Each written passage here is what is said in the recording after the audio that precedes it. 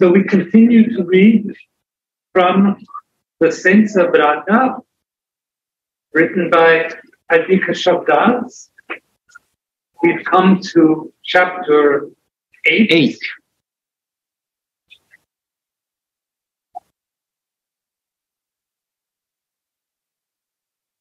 Which I will do my best to read. 61 page. Thank you. Sripada Navakisora Gosvami and Sripada Locanananda Gosvami.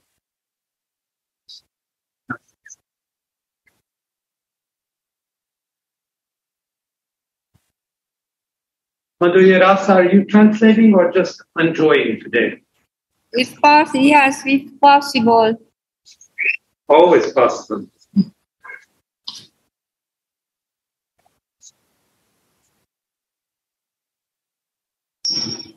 Thank you both for your service. Very nice. It's very hard work. We must all appreciate this very much.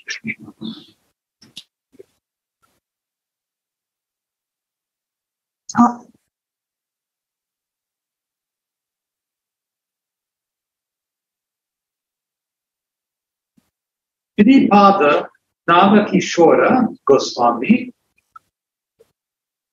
and Sripada Locanananda Goswami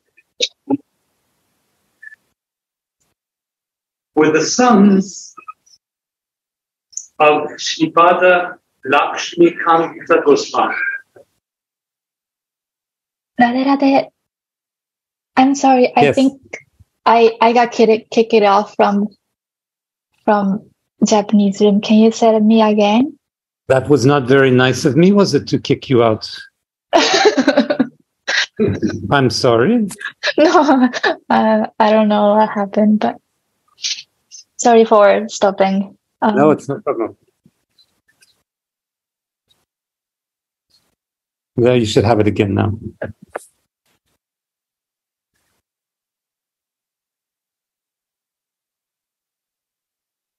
Sripada Navakisora Goswami. Sripada Navakisora Goswami.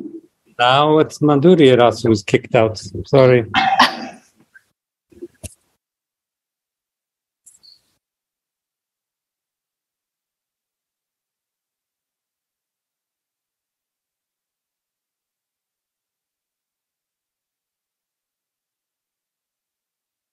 So strange. And then Ananda hopped out.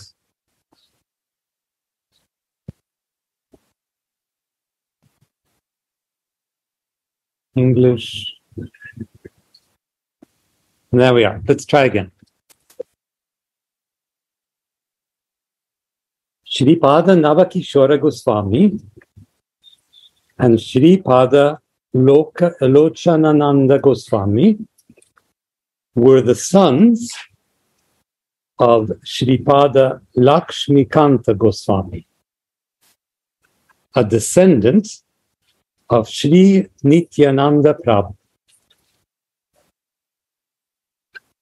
They lived in Vraja.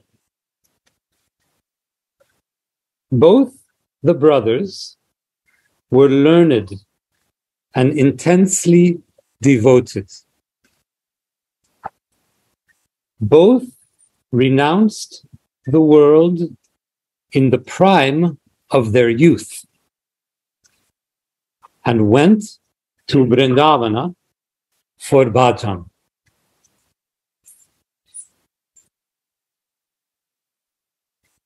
They were conscious of the utter necessity of a spiritual guide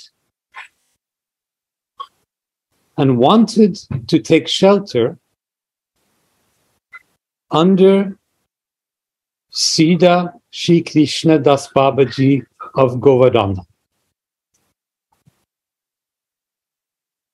But they thought if they revealed their identity to him, he would regard them as worshipable, being the descendants of Nityananda Prabhu. and would not accept them as his pupils.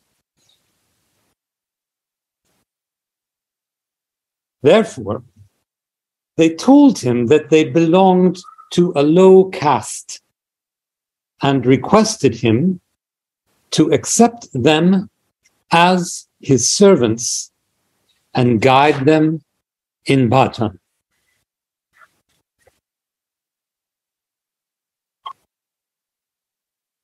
Krishnadasa Baba was impressed by their sincerity and keenness. He kept them in his ashram and began to teach them Astakalina Lila Smarana, that is, meditation of Krishna Lila as performed during the 8 parts of the day.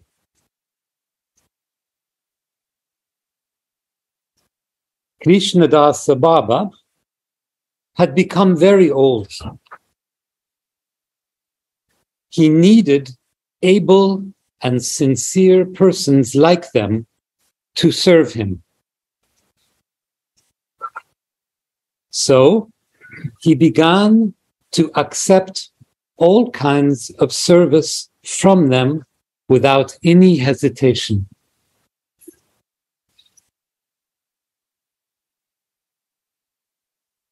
They also began to render all kinds of service, even menial service, most faithfully.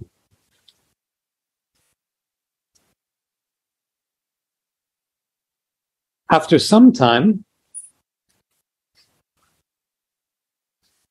now, is the voice still bad? Is the voice okay? I just see the message. It's good. After some time, their younger brother came to Govardhan in quest of them, looking for them. He went to Krishnadasa Baba's ashram. At that time, the 2 brothers had gone to Manasaganga for bathing.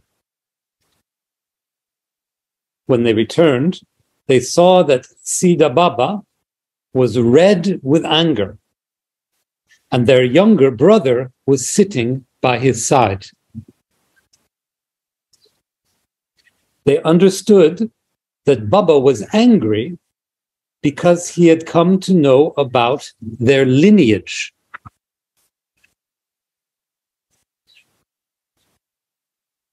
They fell at his feet and asked for pardon. Sida Baba said in a voice ringing with rage, "You are a fraud. You have usurped my right to serve and forced your service upon me by deceit."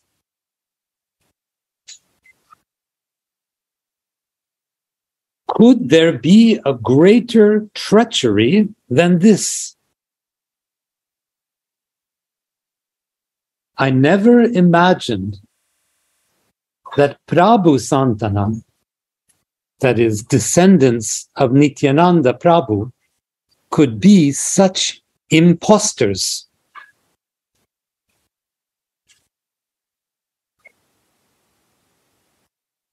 The 2 brothers said, with folded hands and tears flowing from their eyes, "Maharaj, we are great sinners. Birth after birth, we have been accumulating sins. It is on account of those sins that this time we are born in a family in which, by the very nature of our birth, we are removed from bhakti. Our birth and lineage, on account of which we are regarded as worshipable by society,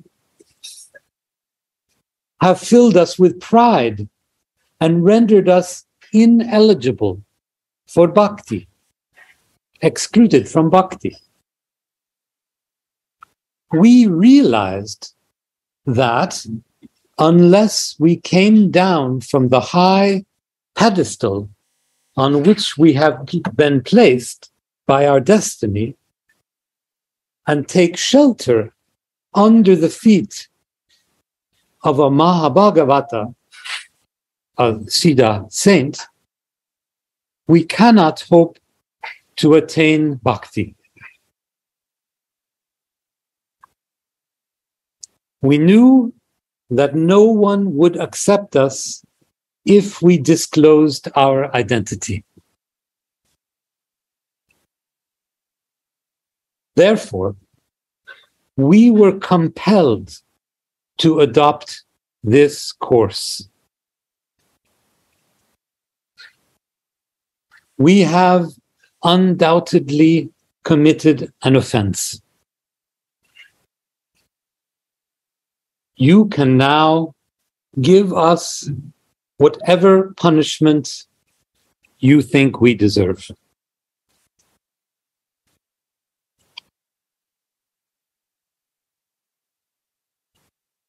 Krishnadasa Baba said, your punishment is this.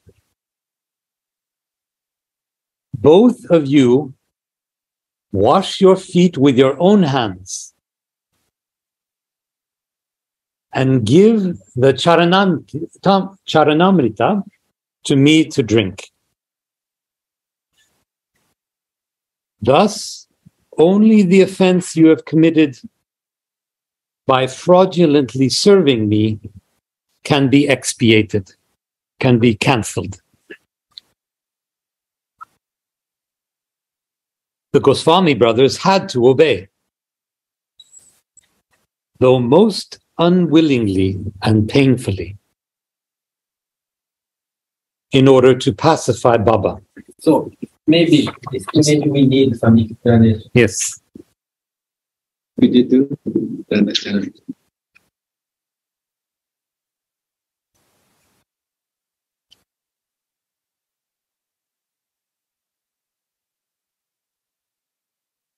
I want to hear. So, generally speaking, especially in Bhakti tradition, three things very powerful and important to advance spiritual life. One thing is washing lotus feet of Gurudev or like a senior person. And then another is remnant, eating remnant of Gurudev or some, very high personality. Another thing is the foot dust of Gurudev or some superior personality. So generally speaking, junior person, age or spiritual advancement take senior person or Gurudev's foot dust or bathing water. So if we do opposite thing and then great offense for our spiritual life. Because generally speaking, in Indian culture, almost everybody try to touch the feet of, foot dust of, mother, father, or Gurudev, or, senior personality. This is kind of culture. But never senior person touches a junior person. So in this case, generally speaking, this disciple asked Gurudev to please give me your charanamrita, washing lotus feet. This is natural.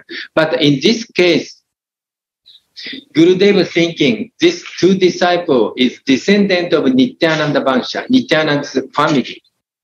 means, so Nityananda descendant is considered as guru for everybody. So that means if some guru there, ordinary guru, if some Nityananda descendant come to him, please give me mercy. Please accept, so we surrender to you. Please accept us as your disciple. Generally speaking, this is impossible. No, you are more higher than me. How can I accept? Both you are descendant of Nityananda Baba.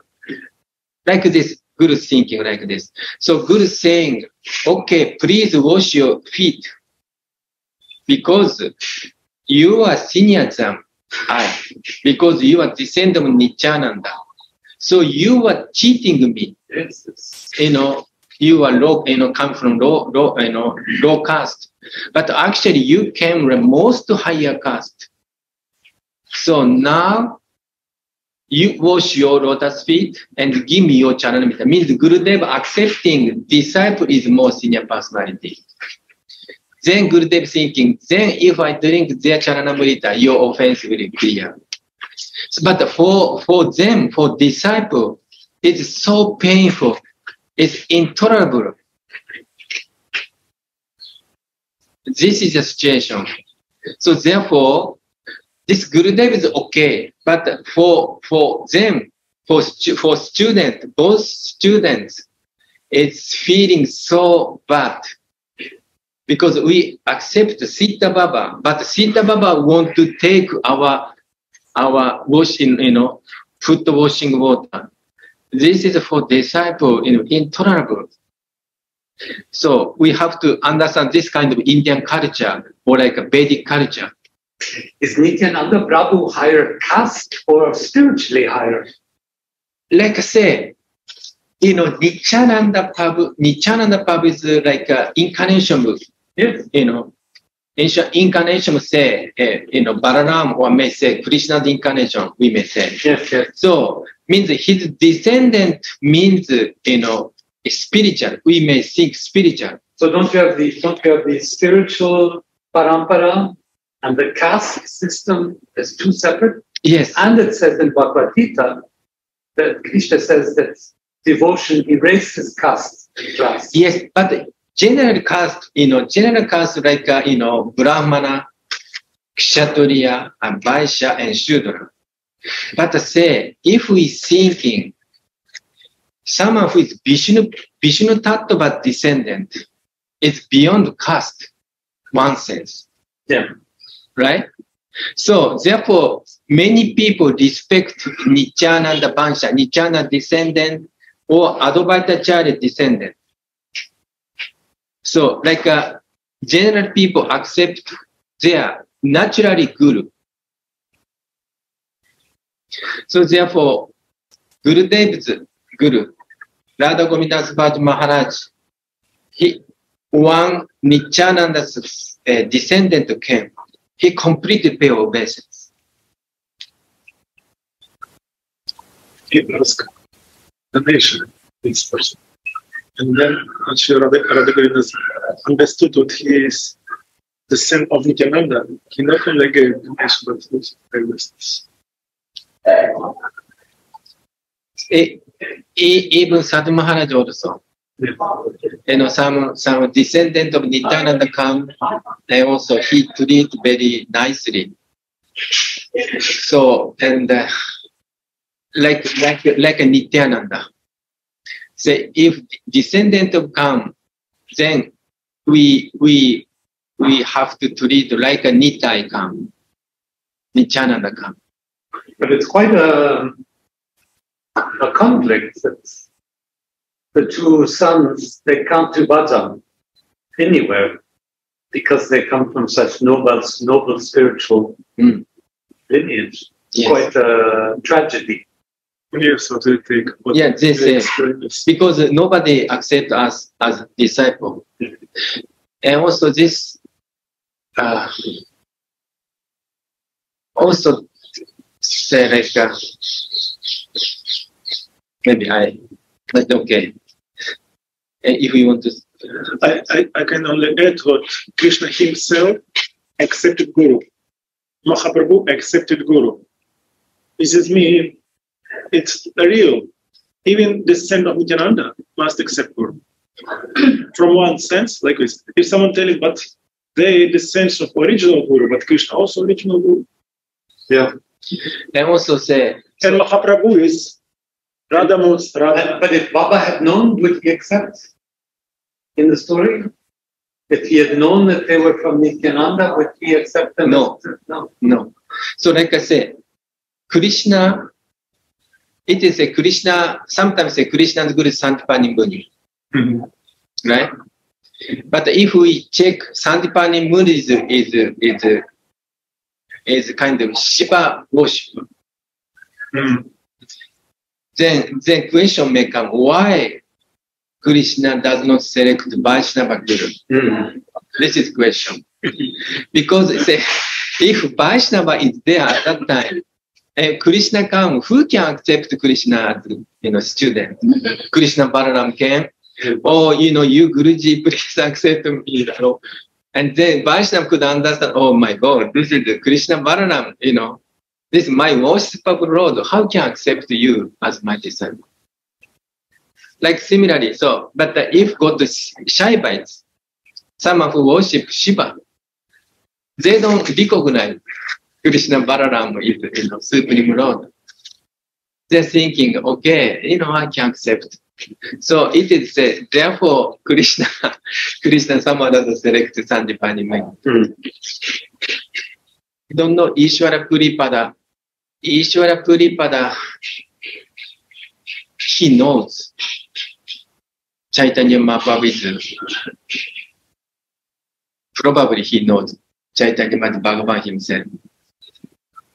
But he was thinking this kind of destiny, this kind of arrangement of his Gurudev Madhavendra Puri. Also, he understood divine arrangement of Yoga Maya. This is my understanding. So you can just accept this kind of view. Yeah.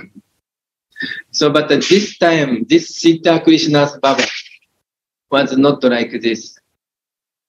And also, this Mahaprabhu is completely Leela. This also we can say Leela, but situation different. So Baba was very humble. Sita Baba is very humble. Usually, someone who is Sita very humble. So, they don't want to accept even disciple sometimes. So what to speak, someone who is a descendant of Nityananda family is very difficult to accept. Example, Narottam Thakur. Narottam Thakur was born in king family. His father was great zamindar, means landowner. Microphone in the middle.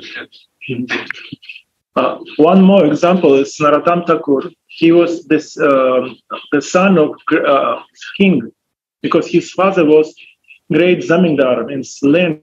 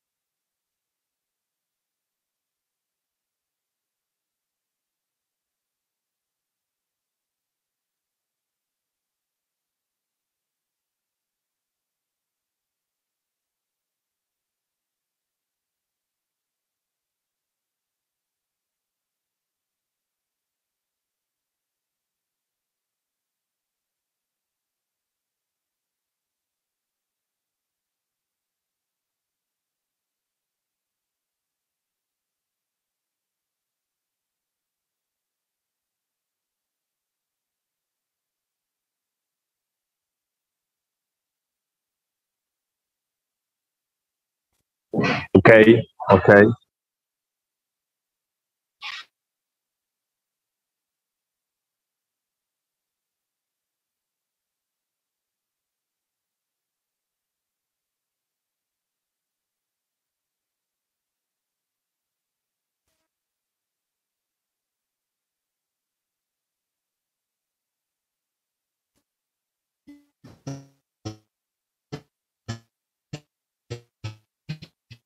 No.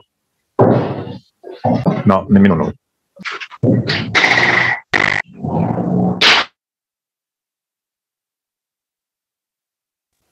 No sound from Mungir Mandi. Thank you. It went off when they shut out. Now it's good. Okay? Okay? Okay. Okay. Sorry. Yes, So- okay. So we are talking, Locanananda Das Goswami does not want to take any disciple, but Mahaprabhu appear in dream, please take this Narottama. But still, Locanananda Das Goswami does not want to take disciple.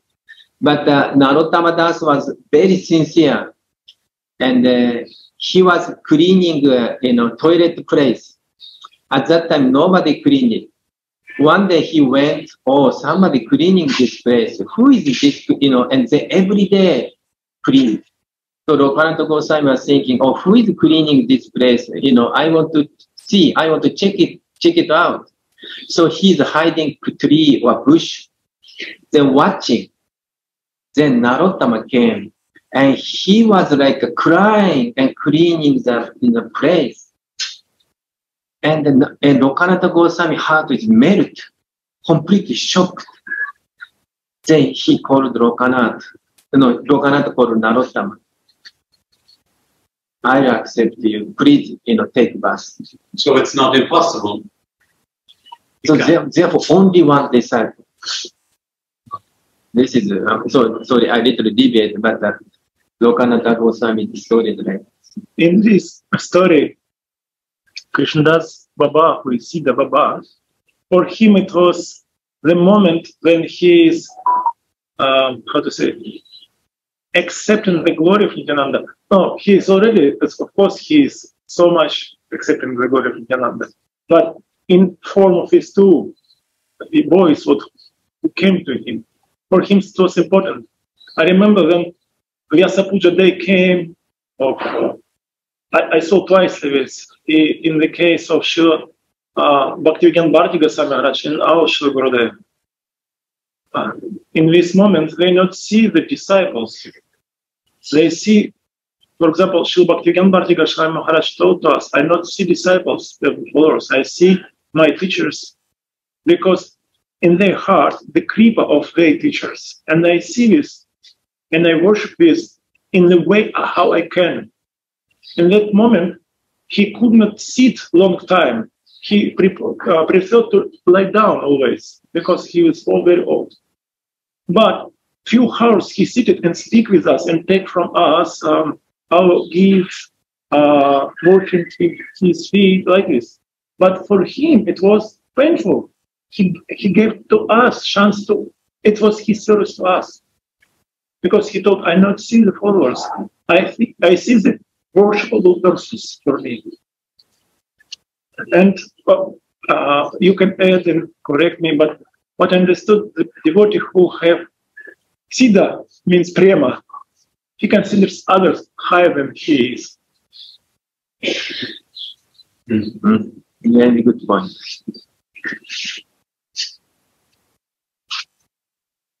Anything to add from others? To share a comment or a question?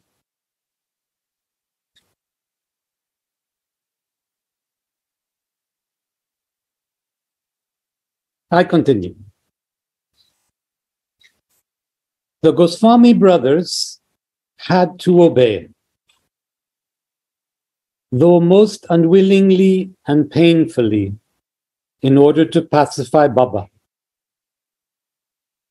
Baba was pacified. He said, I am happy that Krishna gave me the company of two great persons like you.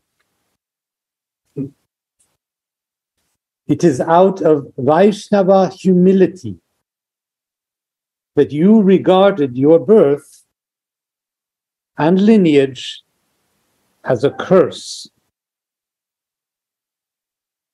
In fact, it is due to your lineage that you are so humble and devoted. I do not have even a semblance of the humility and devotion you possess. I don't have a little bit of what you possess, it says. You now continue to stay in this ashram and do bhajan. I shall consider myself honored and blessed.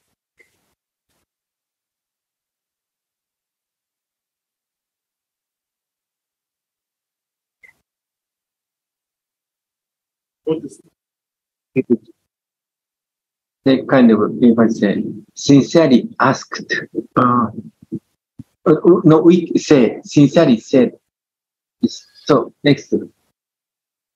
Continue.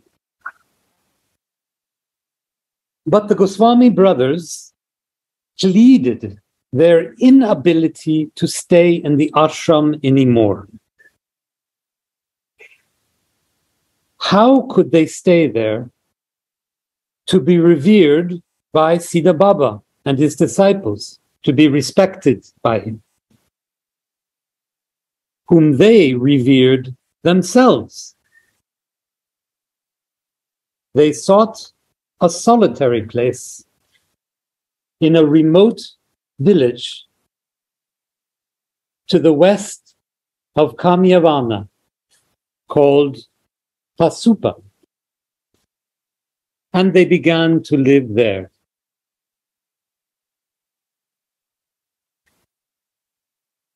From time to time, they went to Kamyavana to have darshan of Siddha Sri Jai Krishna Dasa Baba. Their acquaintance with Sri Jai Krishna Dasa Baba was not new. They used to go to him for his satsang, holy company, even before they renounced the world. Sri Jai Krishna Dasa Baba was at that time a very powerful magnet of bhakti, who attracted not only the sadhakas from different places, but also the deities. Once, when Navakisora Gosvami had gone to stay with him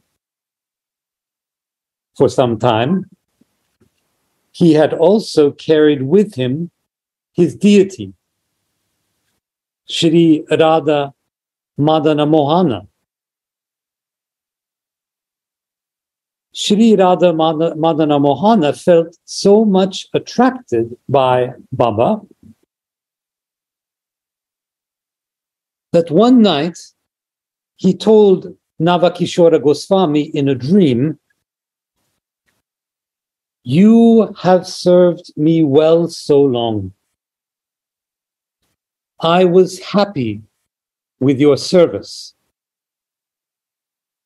But now I would like to stay with Jai Krishna Dasa Baba Jr. Ji, Jai Krishna Dasa Baba Ji, and accept his service. I will not go back to Dasyam." Dhaka. I will not go back to Dhaka. Navakisora Goswami had to go back alone. Radha Madana Mohanaji remained with Jai Krishna Dasa Baba. So, in going to Jai Krishna Dasa Baba Ji, Navakisora Goswami used to feel double attraction. The attraction of Baba and the attraction of his own Thakura, Shri Radha Madana Mohana. You want to explain?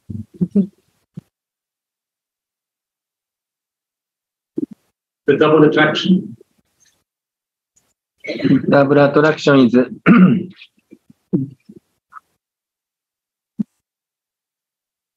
because Baba is so powerful, Baba.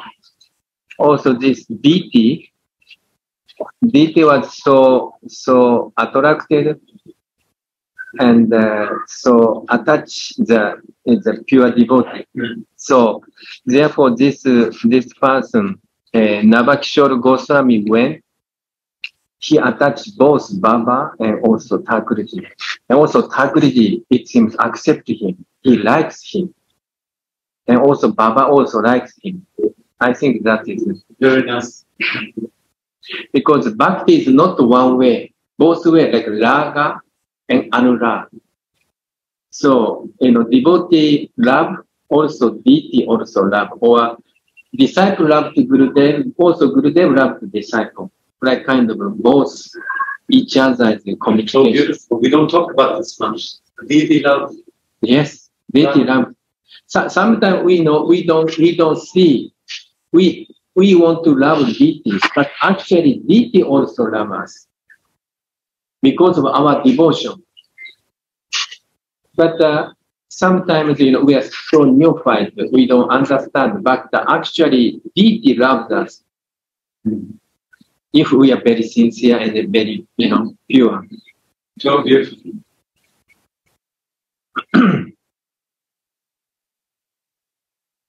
After some time, the Gosvami brothers received the information that all the other members of their family were dead.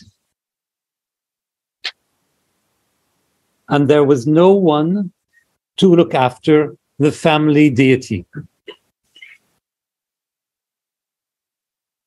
So they had to go back to Dhaka.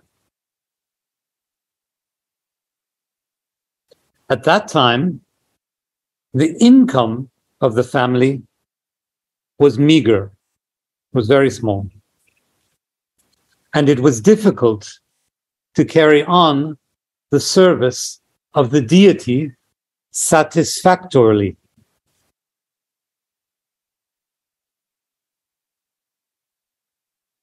The deity told them in a dream, "Do not bother about my service. In the village Fardabaja, in district Chattagrama, there lives a devotee who is a big landlord. Everyone in his family will soon die. No one will be left to own his property. You take me to him. My service will be performed with the income from that property."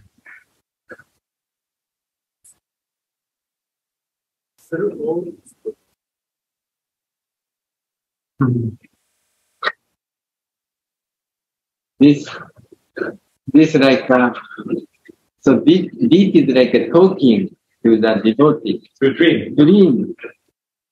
This is very amazing. Means that devotee has so high consciousness, so connected, and the deity knows the heart of this. What's the name? Navakisora Goswami. Yeah.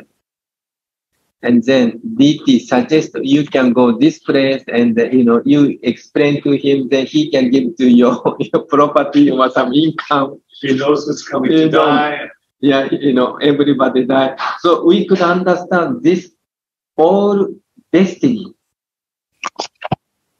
Sometimes we are thinking, we can live very long, or sometimes, by like a medical arrangement, we can live longer. But it seems, all destiny, Krishna Mohan knows. If you go to this place, you can get everything. This is really amazing.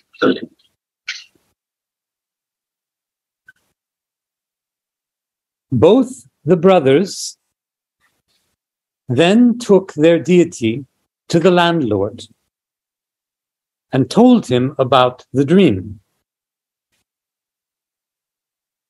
He gladly transferred all his property to the deity by a deed and appointed the two brothers as servants or servitors.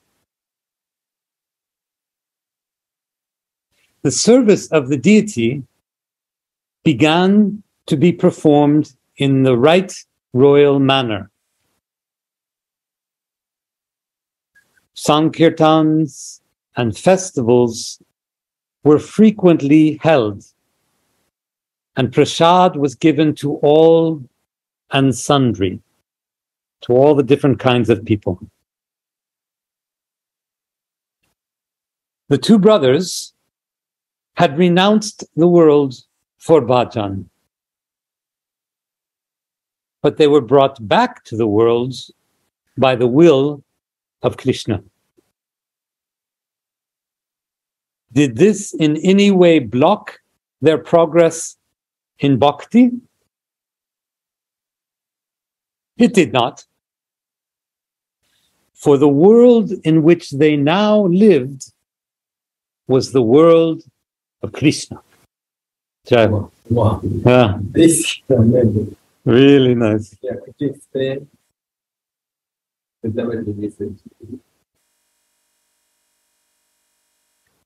Well, we've often said that we need the material bhakti to do devotional service. And that is exactly what the brothers are doing by serving the deities in the sadhika vesh. Their material existence lets them serve Krishna, lets them serve the deities. What would not be possible in their spiritual identities alone.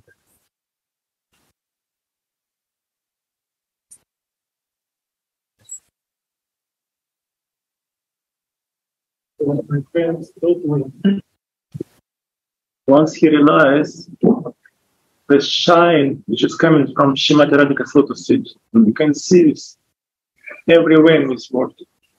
And he told, I could not see anything, but I can enjoy because I see everything as the Lord herself. He told, I could not see anything separated from her. She is everywhere. It's not my realization, but my friend told me like this.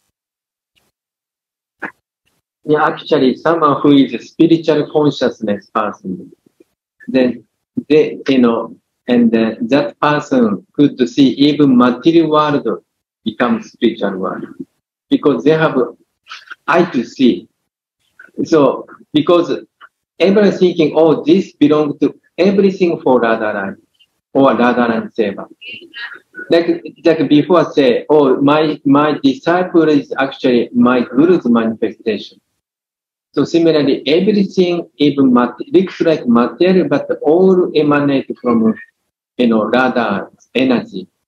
So all the service they're doing for deities is emanating from spiritual world. Yes, the kind of, it is difficult to discriminate. This is material, this is spiritual. Someone who is very high spiritual consciousness, everything becomes spiritual. Or every devotee is like a very high devotee. Only myself is wrong. This kind of vision is, it is coming. So therefore, this devotee, this world also looks like a spiritual world because they are only thinking this person, Krishna, deity's pleasure. And everything belongs to deity. So I want to use everything for the pleasure of deity.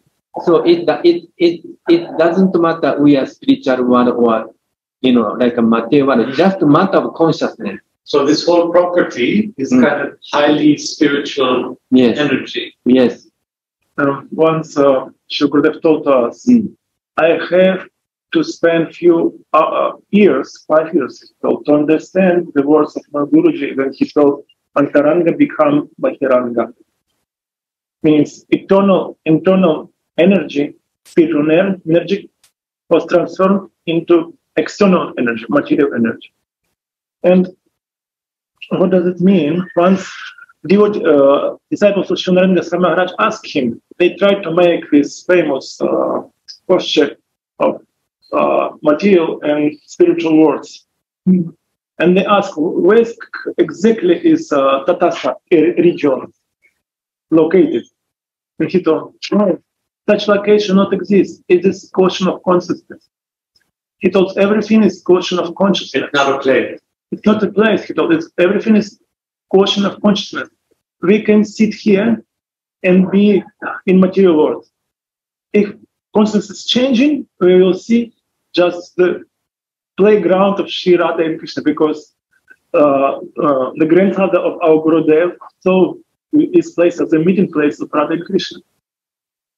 And everything is consciousness.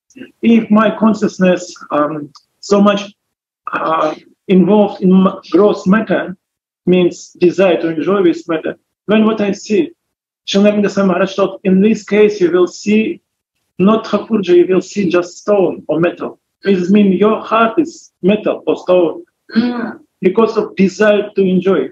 You couldn't enjoy something if it's equal to you or higher even. You can enjoy only if low, means without consciousness. This world looks like no consciousness. It's like that matter. It looks like this because of desire of Jiva to enjoy. And Maya Shakti giving this illusion, but this is matter. This is not living, but everything what exists is just Krishna consciousness, nothing else. We live inside of Krishna consciousness. Now you will like what follows. Did this in any way block the progress in bhakti? It did not. For the world in which they now lived was the world of Krishna.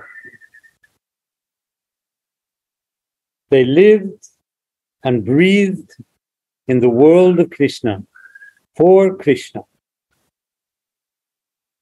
Therefore, they continued to rise in bhakti in stages until the stage of accomplishment, Siddhavasta, was reached. This is evident from one or two episodes in the life of Locanananda Prabhu, which are well known.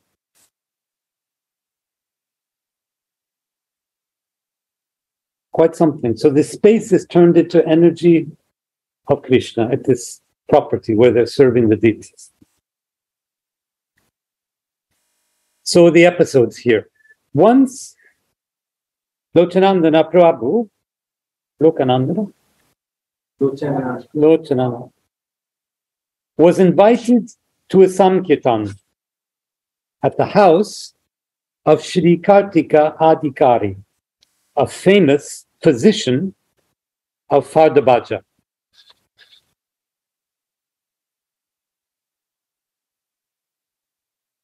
Locanananda was dancing in the Sankirtan. Suddenly, overpowered by a fit of emotion, of bhav, he ran out of the house and disappeared. Even after the Sankirtan was over, he did not return. Adhikariji got the whole of Chatyagrama searched, but he was not found anywhere. The second day, a wider search was organized. People were sent to Navadvipa, Nilachala, and Vrindavan. On the fourth day, Adhikariji was sitting with a number of devotees in his drawing room. He saw that some cows had assembled around the garbage pit in front of the house. Some of them, standing at the edge of the pit, were looking amazedly at something below. Some seemed to be smelling something in the pit, and some, intoxicated with the smell, were dancing in an exalted mood with their tails turned upwards. This aroused the curiosity of Adhikariji and others.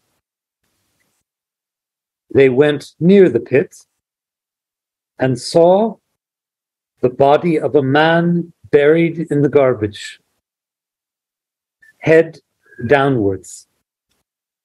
Whose body could it be? They pulled it out of the garbage. "Oh, Locanananda Prabhu," they shouted in astonishment. Locanananda Prabhu had run away from the Sankirtan in a state of trance and fell into the pit. After Sankirtan, there was a feast of about 500 people who were served on plantain leaves. The leaves were the remnants of food, which were thrown into the pit. These had covered his entire body.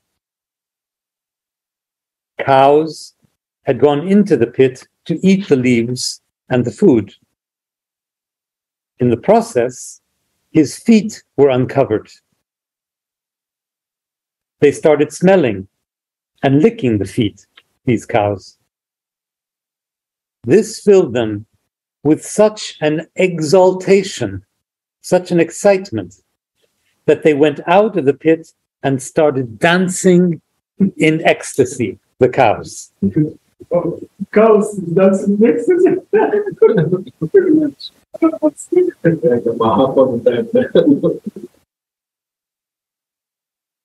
The body of Locanananda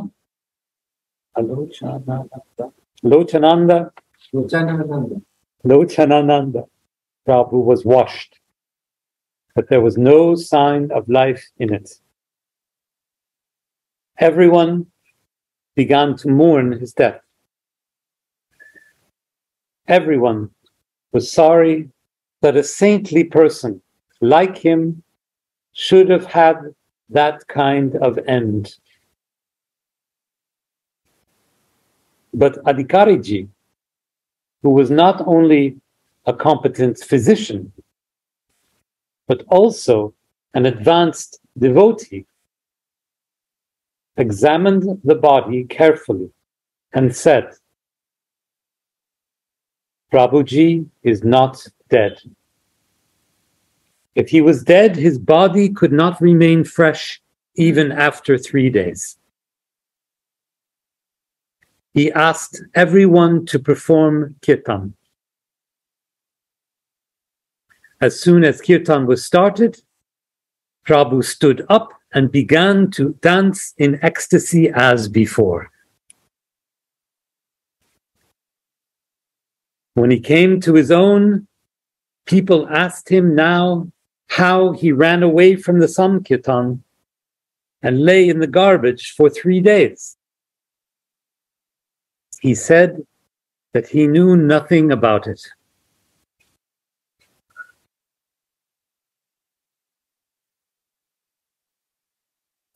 Sitakunda Chandranatha, a place in district Chattagrama, is famous for the temple of Shambhunatha and the Shambhunatha and the 15 days long fair held there on the occasion of the Shiva Chaturdasi. Shiva Chaturdasi is Shivaratri.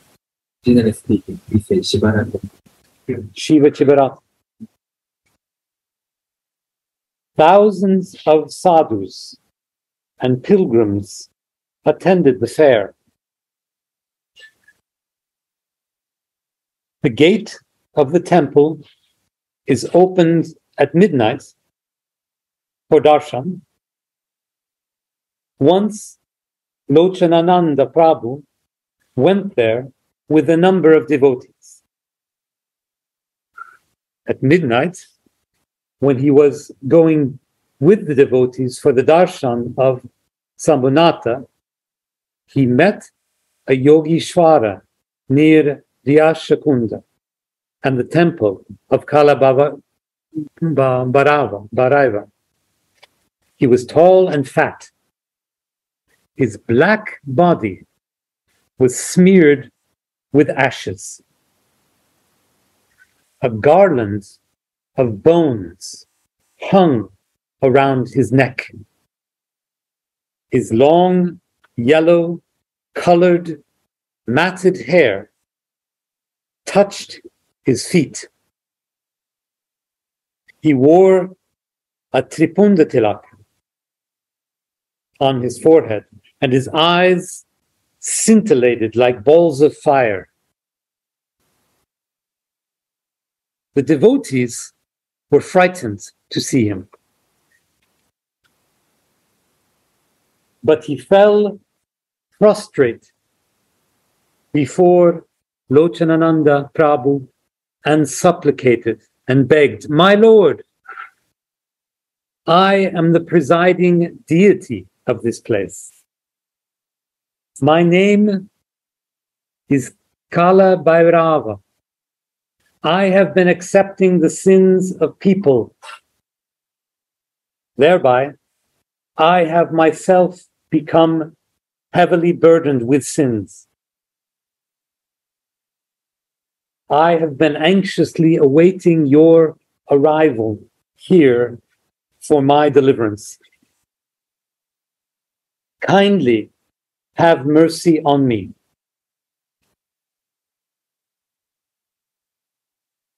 Locanananda Prabhu gave Krishna mantra to him.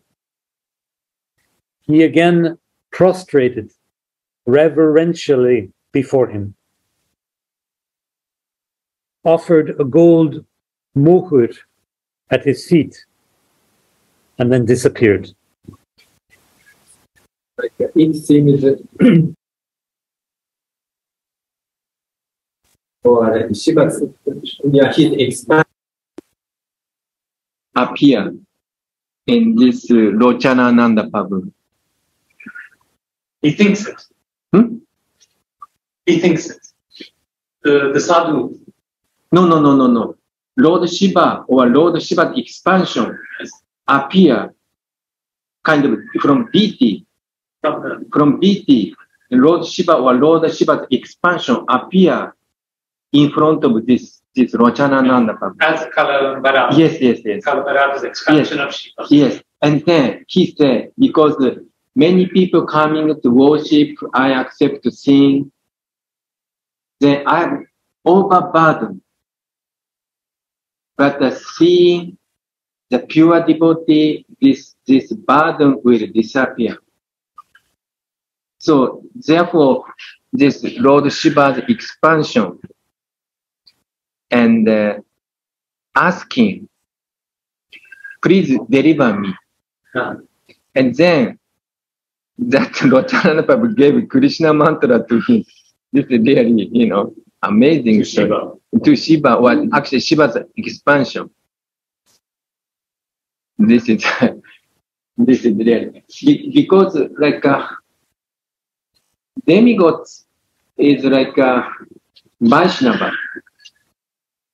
Demigods also Vaishnava. Shiva is also Vaishnava Yatashambhu. But if they see great devotee and they're very happy, I don't know this case, but usually Shiva has, she knows some mantra, but in this case, Shiva asking the mercy, and then this Locanananda Prabhu gave Krishna mantra. Because Shanaranga Samaraj explained, I don't know about his case, but how it's possible. Shanaranga Samaraj explained what Shiva Tattva is very complicated. Means contain many tattvas together, like and Jiva Tattva also inside of Shiva Tattva. And he explained what does it mean. He told sometimes the Jiva can get the position, not Shiva itself, but his expansion as a Rudra. That Rudra, for example, who is destroying the world. A kind of Rudra? Rudra. Yeah, and Shiva is very, like Shiva's treating mode of ignorance, even though he's a very high, exalted personality, he does not have almost nothing, no material desire, but still he's taking care of, ignorant people. So even say one story, Ganga, I think one devotee, Bhagirata Bhagirata's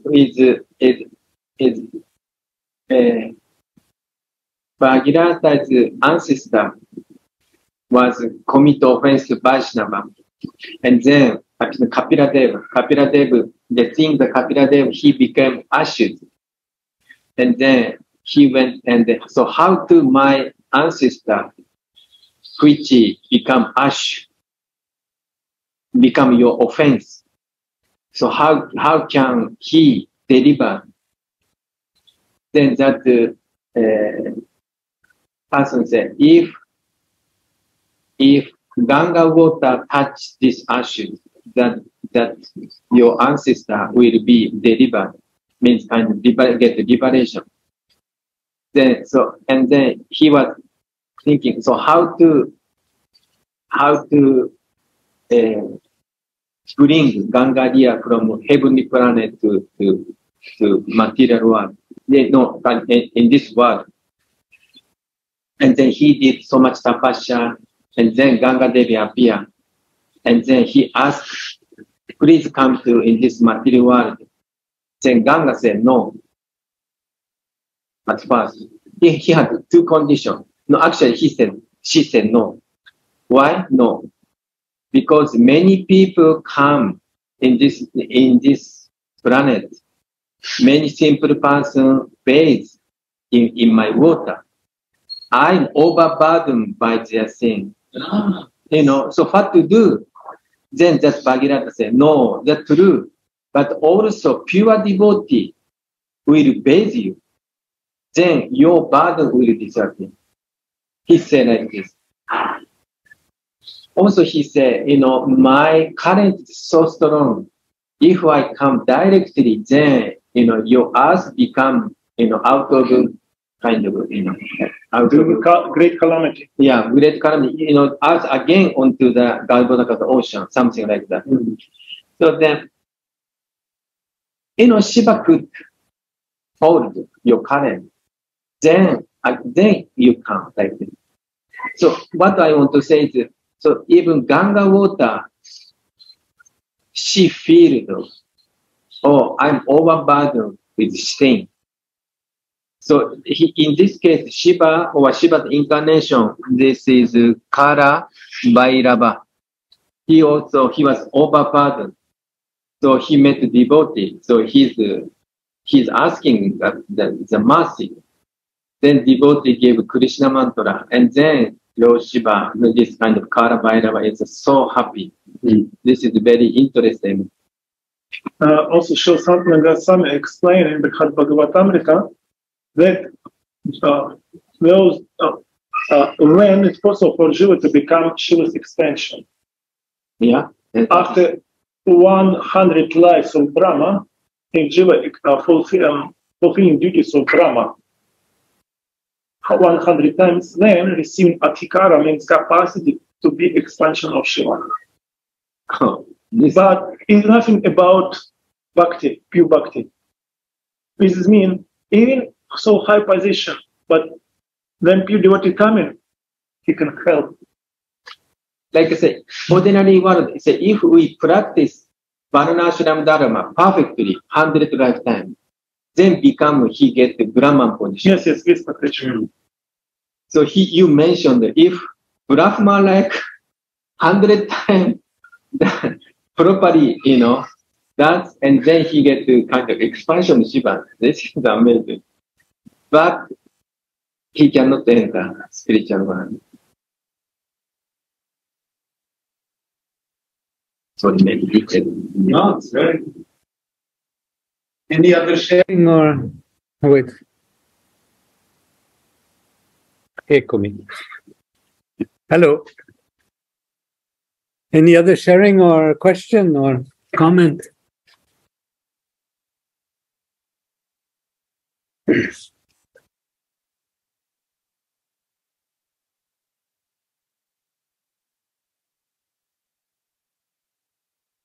In Fardabaja, there was a river about half a mile from the house of Adhikariji. Locanananda Prabhu used to go to that river for bathing every morning.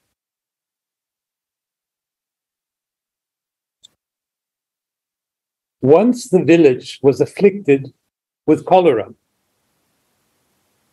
One day, when Locanananda Prabhu was returning from the river after bath, a fiendish old lady emitting foul smell from her body touched his feet in obeisance. He burst out with anger. "Who are you, dirty and despicable lady? You have spoiled the water I was carrying from the river for the deity by touching me." The lady trembled with fear. She said with folded hands, "Prabhu, I am a great sinner. My only function is to kill innocent people. Besides, I have committed an offense by touching your holy feet. I do not know what my fate is going to be."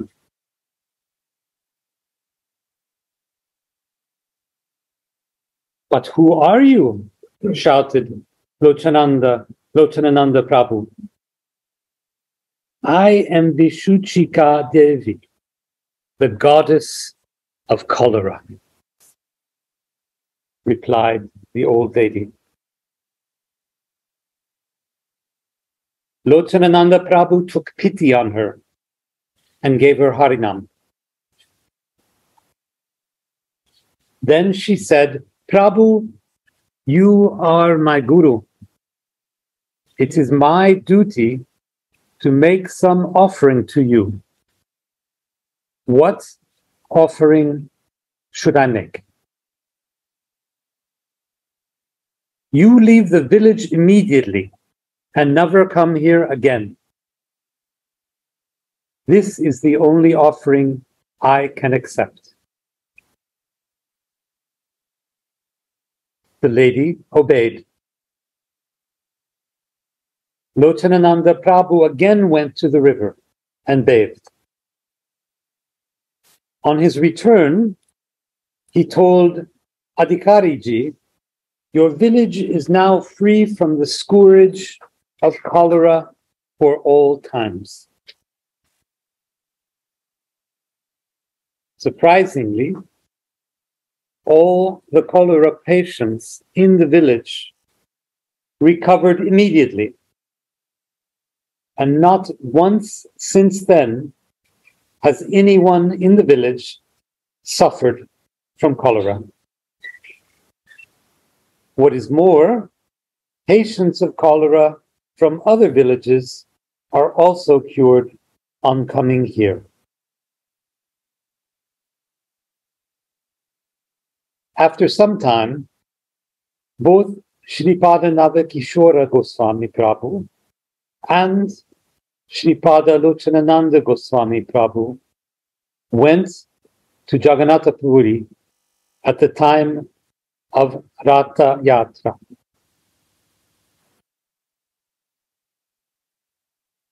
Shripada Navakisora Goswami Prabhu left the body while having Jagannathaji's darshan at the time of Ratha Yatra. Locanananda Prabhu then sat at the feet of the dead body and said, Prabhu, you kept me with you like the very shadow of your body since birth. Will you now leave me alone? With this, he also left his body and followed the elder brother to Nityadama, the eternal abode of Radha and Krishna. And that completes the story of Shripad and Navakisora Goswami.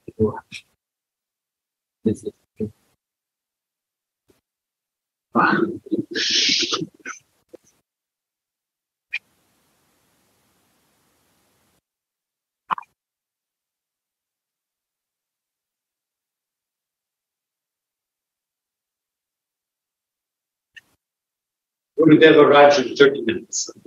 30 minutes. Yes. It's in the car.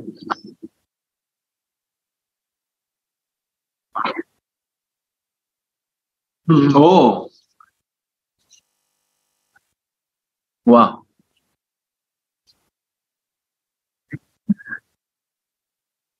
Oh, it's Gurudev. Okay, let us keep continue. Okay.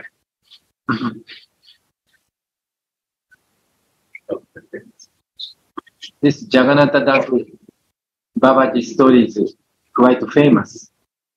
Yes. Especially for us. Unfortunately, it's a bit long. I don't think we complete. No, it's okay. Half is okay. One third also okay. So now we continue with a very famous story about Sri Jagannatha Dasa Babaji.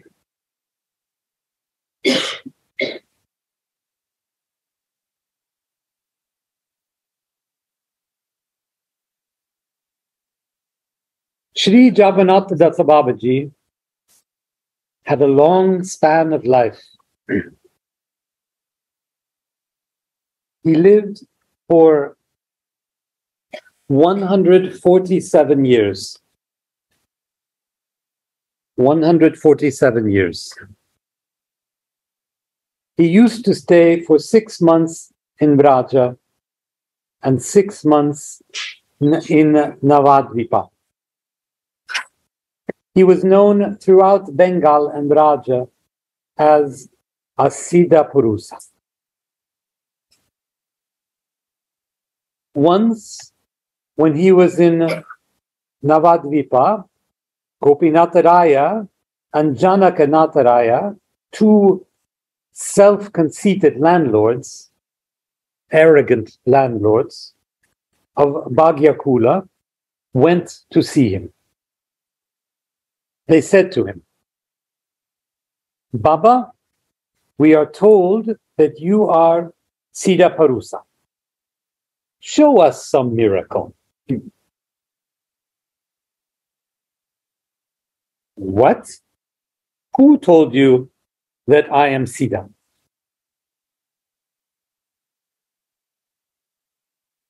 As Baba said this, he tapped his stick against the ground several times. Let us go. Baba is angry, said the frightened landlords, and they began to leave. No, I am not angry. I was only trying to drive away a she-goat who was eating up the tulasi plant in Locanatha Goswami's kunja in Radha Kund. Baba said humbly. The landlords were surprised. How could Baba see and drive away an animal hundreds of miles away? Immediately, they sent a reply-paid telegram to someone in Radhakund to seek confirmation of the episode. The reply was that a she-goat had actually eaten up the tulasi plant in Lokanatha Goswami Kunja that day. The landlords again went to Baba and apologized for their arrogance. When they had gone, Baba said to Bihari, his disciple, "Poor souls of Kali, they would not believe without seeing. I showed them something so that they might not suffer on account of any offense against me." The landlords were fools to have tested Baba's accomplishment as a saint by asking him to show a miracle. Baba's Siddha state was obvious. He was himself a miracle. He was at that time 125 years old. His body was bent like a semicircle.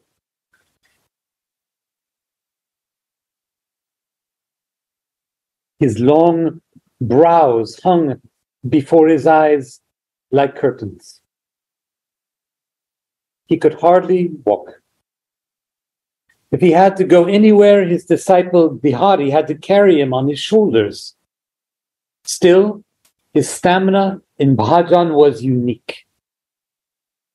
He would do japa almost throughout the night. In the morning, he would perform 1,000 dandavats before the deities. He would often fast continually for 3 days without even drinking water. He would offer tulasi leaves to Girihari with the help of his two disciples, who would stand on either side of him and lift his brows with their hands to enable him to do so. In Sankirtan, he would dance and sing, and while dancing, jump up to 4 feet above the ground in ecstasy.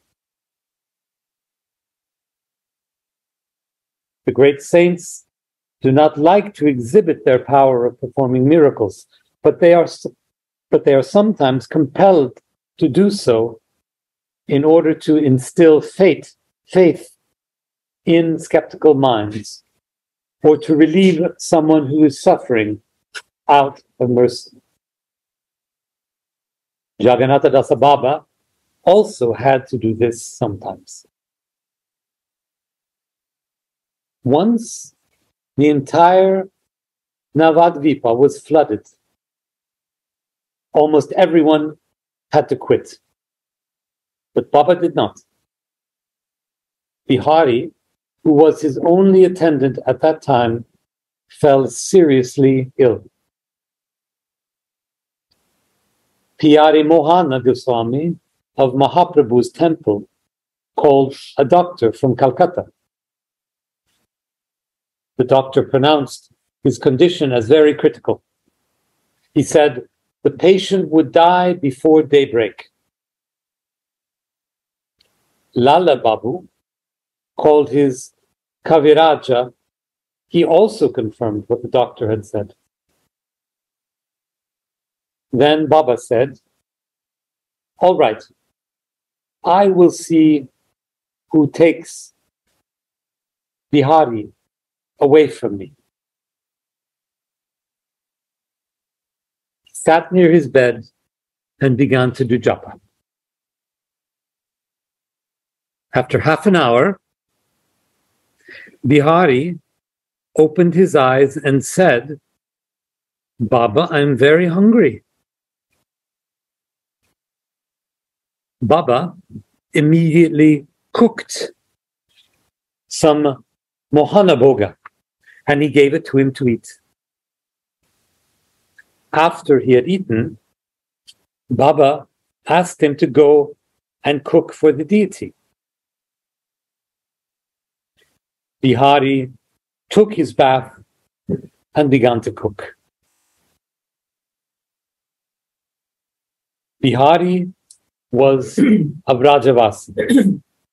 He did not know Bengali. But Baba asked him to read Chaitanya Charitamrita every day so that he could listen.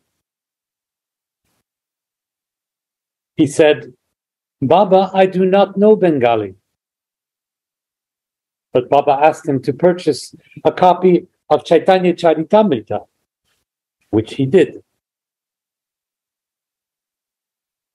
He then asked him to read. Bihari only looked vacantly at his face. He said angrily, "Don't look at me. Look at the book." Bihari began to look at the book. And to his surprise, he found that he was able to read Chaitanya Charitamrita like one who had already learnt Bengali and studied Charitamrita so well. Similarly, Baba said to Bihari one day, "Bihari, I shall sing. You accompany me on the mridanga." Bihari said, "Baba, I have never even touched a mridanga. How can I play on it?" "There is no harm in trying," said Baba. So Baba started singing, and Bihari took up the mridanga. And lo, he was playing it like an expert.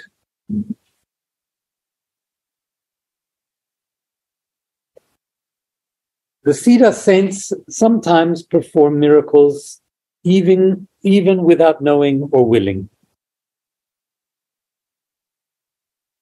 In the state of bhav, or ecstasy, brought about by stimulation of the sentiment of divine love, miracles happen automatically. Because in that state, the saint is in tune with the Lord, the infinite source of inconceivable power or energy, achintya sakti, that transcends the power or that transcends the laws of nature or science. This happened in the case of Baba on numerous occasions. Once, a kirtan party passed by the side of the cottage in Navadvipa. On hearing the kirtan, Baba asked Bihari to take him near the party. Bihari at once lifted him on his shoulders and took him there. Baba laid himself prostrate before the party in obeisance. Soon after, the kirtan song filled him with such ecstasy that he stood up and began to sing and dance with the party. He was no more the bent-up old man who had been carried by Bihari on his shoulders. He was walking along with the party and singing and dancing with him. As he sang and danced, he leapt 2 or 3 feet above the ground in ecstasy, and sometimes fell unconscious on the road. Since the road was under repairs and scattered with small pieces of stone all over, the fall bruised his body, but he was absolutely unaware of it. When he thus fell unconscious, the devotees sang kirtan close to his ears. Then he regained consciousness and again started walking, singing and dancing as if nothing had happened. Bhav is contagious. Baba's bhav touched the hearts of the members of the party like electric current, and they were also lost in ecstasy. Their movement, therefore, became slow. They took 6 hours to cover the distance from Baba's cottage to the banyan tree in Niranigata, where they stopped. Baba was all the time walking with them and dancing, jumping in a state of trance. Baba had practiced a long course of sadhana to attain this state. He always had stoic apathy to the world, and he was completely free from attachment. He would not even touch money.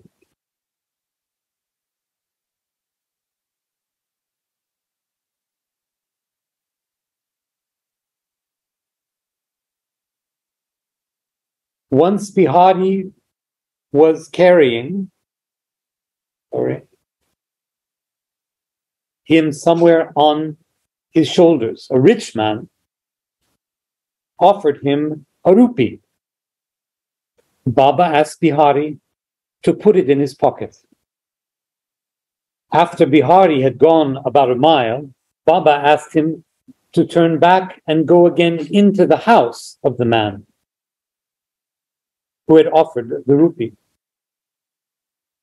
On reaching there, he called the man and said, "Please take back your rupee. I am told you have thousands of rupees. I could not bear the bite of a single rupee. I wonder how you bear the bite of so many rupees."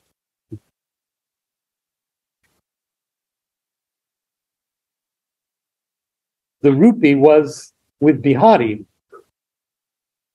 but was biting Baba because he had touched it mentally by asking him to keep it.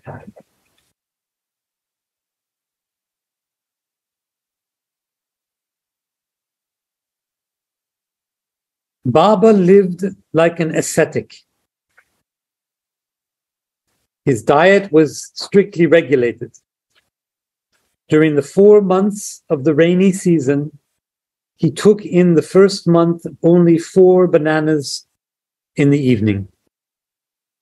In the second month, guavas. In the third month, whey. And in the fourth month, boiled banana flowers without salt.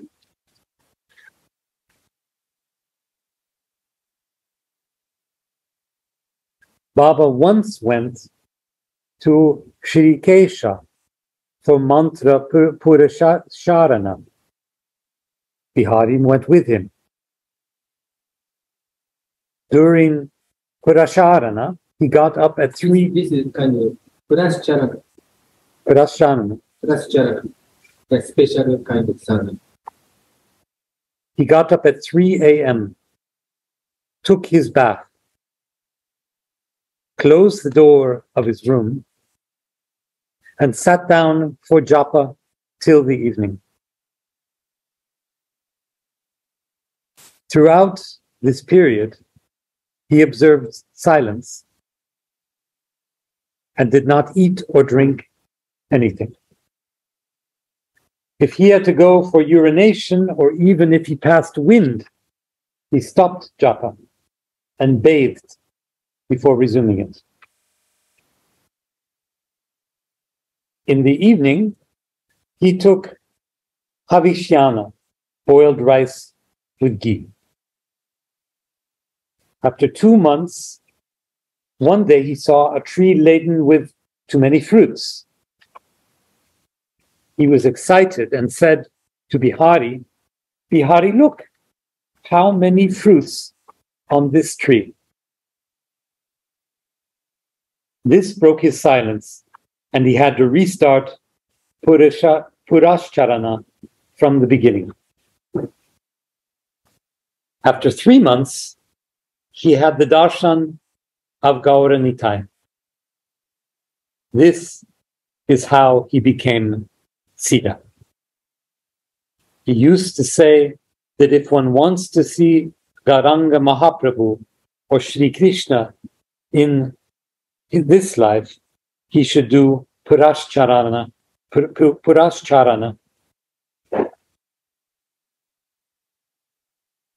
Siddha saints are self-willed and fearless. They live in a world of their own and do what they like, caring little for what others will say. Once, when Baba was in Vrindavan, he asked a sweeper to give him a roti to eat. The sweeper said, "Why cut a joke with me, Baba?" "No, not a joke. I am very hungry. But I'm a sweeper. How can you eat bread from my hand?" "What of that? You are a sweeper of Vrindavan. A sweeper of Vrindavan is superior even to Brahmins."